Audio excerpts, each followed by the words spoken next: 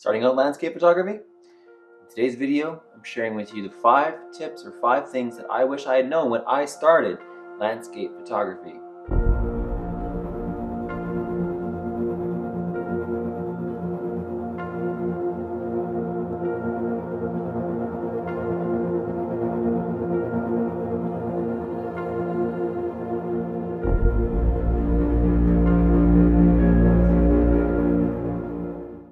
Now I get asked a version of this question quite often.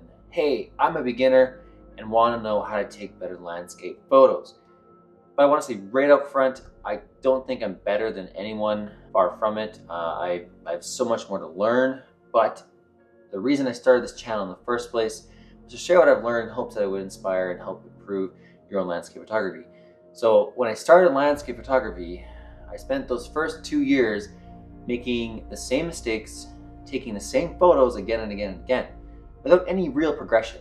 I was learning from YouTube, blogs, magazines, anything I could really get my hands on. So I didn't have that mentor figure that was saying to me, hey, you shouldn't do that, here, do it this way. So instead, I had to figure all this stuff out. And so it wasn't until I figured out these 5 hard-fought lessons that I started to see progression in my landscape photography. That said, I definitely haven't mastered all of these things. I still struggle with some of them. Number 1, gear won't make you better. As a new landscape photographer, I was using a camera that I already had, a Nikon D800e with a kit lens. And I would scour the internet for settings and gear that the pros were using to make their photos. And I would look at their photos and then look at mine and think, well, of course they have amazing photos. I would be able to make amazing photos too if I could use the Nikon D810 and the 14-20-14-28 lens with a Lee filter system and a fancy tripod and all these things. I spent way too much mental energy and time researching what gear I needed to take better photos instead of just focusing on maximizing what I had. Now, before going further, yes, your landscape photography will get sharper with better lenses, and maybe you can print bigger files with more megapixels. And sure, colors are better on full frame sensors, but these things are not stopping you from improving your landscape photography. These are technical things that, I mean, they might become important to you one day, simply aren't going to make your photos that much better.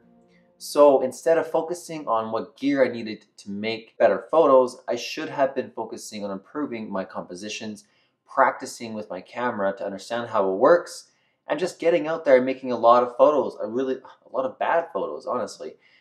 Another suggestion for those like me that are cruising on the internet looking for camera settings and gear is, in the answer I give to another common question that I get all the time, which is, hey, nice photo, comma, what camera lens do you use? The first thing I'll always give them is what they're looking for, the camera and the lens, but I'll suggest to them a more important use of time is, instead of focusing on what camera and what lens is, focus on the last part of that, which is a nice photo. So instead of wondering what someone made a photo with, wonder instead how they made it. Consider the composition. What is the light doing? What do you like about it? What don't you like about it? What would you do differently? How would you approach the same scene? How did they approach the scene? These are all great questions to ask when you're starting out and looking at other people's photography. Number 2, get comfortable with what you have. A bit of an extension on my last point, but another way of saying this is to turn your camera into a tool instead of a hindrance. Now, what do I mean by that? Photography is an interesting blend of kind of a technical and creative side. And I believe that if we spend too much mental energy on figuring out the technical, we're going to miss out on that creativity. I'm also not saying that we need to switch to auto mode and roll around in the snow and make photos that way. What makes a good photo is one that is both creative and technically sound. So how do we get there? First, try to understand exposure. To save you from me rambling on for another 10 minutes talking about the relationship between shutter speed, aperture, and ISO, I'm just going to refer you to Sean Tucker's amazing video on nailing exposure in manual mode, likely one of the best and easiest to follow discussions on the exposure triangle and manual mode on YouTube. So I'll link that here. For this video though, I wanted to focus on what it takes to capture the right exposure for your scene. So when you're standing in front of a scene, after you've established your subject and you are starting to kind of dial in your settings, ask what is the most important consideration around exposure for what I want from this scene. If it's movement, then shutter speed is important. If it's depth of field, then your aperture is important. And if you're photographing low light, then ISO is important. For example, in this scene, I wanted to blur the movement of water, so shutter speed was my main exposure consideration. Shutter speed is how long the shutter is open for, and I needed my shutter speed to slow down or have the sensor exposed to light for a lot longer to give me 10 seconds of exposure that would give me the look I wanted. And this photo was the opposite. It was really windy out, and I needed to freeze the motion of the trees, so I had to ensure my shutter speed was fast enough to do so, around a 200th of a second. If depth of field is the main consideration, then focus on aperture first. Aperture is how much light the lens is allowing into your sensor. If, like in this photo, I want to separate my subject using shallow depth of field, I'll need a wider aperture or a smaller f number. In this photo, I use an f number of 2.8. If I'm taking a wide angle vista, then I need lots of depth of field, so I'll use a higher f number. But to save myself from an issue called diffraction, I'm not going to go past f16. And find that, like in this photo, I'm usually between f8 and f11, kind of the sweet spot for most lenses, and use focus stacking if I still find I'm not getting enough depth of field. ISO I find is really only a factor in low light situations. If this is the case though, it's normal that I'm still only changing my ISO to a higher number if my main consideration is not being met. For example, if I take a night photograph, you might think ISO might be my main consideration, but shutter speed is still my main consideration, even though it's low light. I don't want sky movement to ruin my photograph, so movement is my consideration. So once I set my shutter speed, I need to use my aperture and my ISO to get a correct night exposure. So the same goes for daytime photos. Once I set my main consideration, could be shutter speed or aperture, then the other two factors on the exposure triangle are going to need to be adjusted to maintain a good exposure. ISO is only really going to move off of its lowest setting if I absolutely need it in order to meet my needs for either movement or depth of field. ISO, again, the trade-off there is noise, and kind of increasing your digital noise in your photograph is never a pretty thing. So if you can avoid increasing your ISO and play with the other settings in order to kind of meet your exposure needs, then I suggest doing that. You might be wondering by now, how do you know if you have the correct exposure? You can see your exposure by using your camera's built-in live view histogram, by bringing up your image preview histogram. In a histogram, you're looking for something that is as bright as you can make it without having any information moving to the far right side of your histogram. And that's where we start seeing blown out highlights, and those are things that can't be recoverable. So you're trying to maintain that histogram kind of near the center. Or you can use the light metering in your camera, try and move that dot to the brightest part of the scene, and then meter based on that point. So once we understand exposure, the second way we can strike a balance between a creative and a technically sound photograph is just practice. Get out with whatever camera and lens combination you have and work on understanding how to get a good exposure for every scene that you're at, thinking about the different considerations and what's more important in that time. Consider which part of the triangle is most important, and then work backwards to try and nail your exposure. So once you've done this enough, exposure will become mechanical. You'll be able to do it without really thinking, which will free up more mental energy in order to become more creative. And the same kind of thought process will go for composition. I've got a whole video where I talk about composition, so I'm going to keep this short. It is important, but understanding a few basic approaches of composition and then practicing them in the field will make you better over time. You will begin to see different compositional opportunities without even thinking. And this is the main reason I will never recommend the rule of thirds or other compositional kind of laws and rules to anybody. If our mental energy is being used up by the technical side, whether those things are compositional rules that dare not be broken, nailing an exposure, setting a custom button on your camera, or thinking about the next piece of gear, we aren't going to be able to free up enough mental energy to take more creative photos.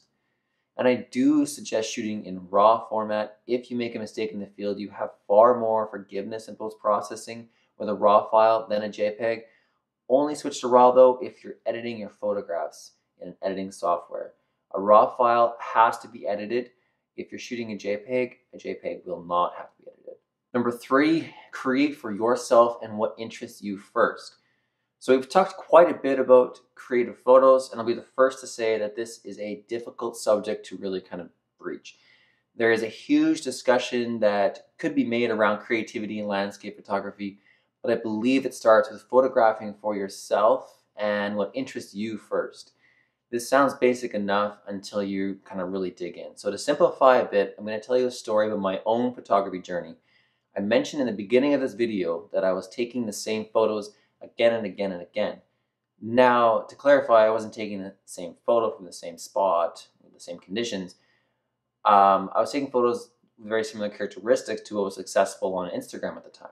My photos were taken with a super wide field of view and generally included a dramatic sky, so that could have been a sunset or a night sky. While I had fun taking these photos and they were a really great place to start, I found that as time went on, I went out more and more, I was becoming more drawn to those more intimate scenes. But I struggled really kind of initially with completely adopting that mindset. The main reason for that struggle was that I knew they wouldn't be as popular or as mainstream. For quite some time, I ignored what really interested me and focused on what others would enjoy. And let me tell you, that is the fastest way to burn out and lose interest in landscape photography. It is also impossible to take creative photos when you are simply trying to copy what someone else has done. Creativity is made up of three main criteria: novelty, something that's not been done before; value, something that you or others find worthwhile; and surprise, something that's unexpected. So copying what is popular is not creative. I believe that creativity in landscape photography begins when we focus on bringing our own personality and our own uniqueness to a scene. So create what interests you, what is interesting to you. That could be super wide scenes with dramatic skies, or it could be intimate landscapes. Just as long as it's coming from a place where you are creating for yourself first, you will find landscape photography much more rewarding. And number 4, get to know your local area. Quite often I hear landscape photographers that say, instead of spending money on gear, spend money on photo trips. And I think the idea, the general heart of spending your money on experiences rather than things is sound enough. The general idea behind the statement, of course, is that you'll take better photos in more photogenic places. But here I fight back a little bit on this idea. While I acknowledge it is definitely easier to take better photographs in prettier places, I don't think that prettier places will always lead to better photographs. As someone who lives and makes landscape photographs in Saskatchewan, Canada, a flat prairie farmland known as the Gap, I will admit that I enjoy my trips to the Canadian Rockies. It's a lot of fun seeing those big mountains, but what has done the most for my photos has been the focus on landscape photography locally, finding a few areas that are really close to home and exploring them until you really know them. It's easy to book a plane ticket or drive to the Canadian Rockies and take a photograph of Abraham Lake in the winter, but focusing on areas that have thousands of photos is not going to help us create more personal, creative imagery. It isn't going to train our eye to see things differently, and it's in our local areas under all kinds of light in different seasons that we train our eyes to see the landscape differently. And the bonus with local areas is that we can create locally what's normally very unique to you. No one else will see that scene. I'll still try to take as many trips as possible, but focusing on creating where you live, no matter what the landscape is only going to aid you in seeing compositions, and most importantly, it can help us establish a personal style, so that when we take that trip to Canadian Rockies, we don't have to take the same photos that everyone else has.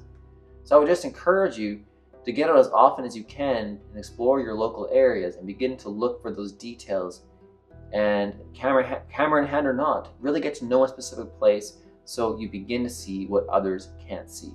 Number 5, understand how light works in your photograph.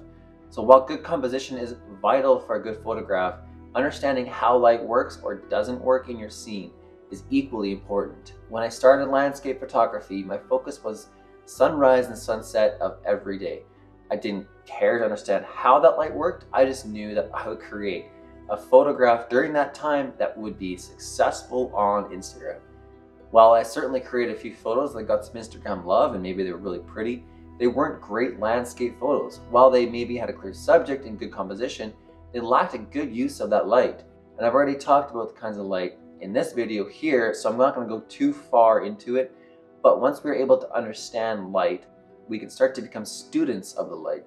And this is paying attention to a scene and watching how the light is interacting with it. Asking the questions, is it aiding in our composition or is it fighting against it? So finding great light isn't going to be easy all the time, and it's going to require patience and planning. It might mean that we don't get that photograph today and we got to focus on something that is working with the light that we have. It could mean going back at a different day or a different time or a different year to get the light that works for the scene we want. When we begin to pay attention to the light in our scene and how that light can ultimately help our photographs in telling a story, we can improve our landscape photography, and it will help us to find the freedom to express what we want to express with our photography. So those are the things I wish someone had told me when I started landscape photography. I hope there was one or two things in there that were helpful for you and you pulled out of this. As always, leave a comment if you have any questions or kind of anything like that, and I'll try and get back to you the best I can. If you like this video, feel free to give me a thumbs up, hit that subscribe button if you would like, and make sure if you didn't like it, you hit that thumbs down at least twice. Appreciate you taking the time to watch this, folks. And until the next one, thank you for watching. Cheers.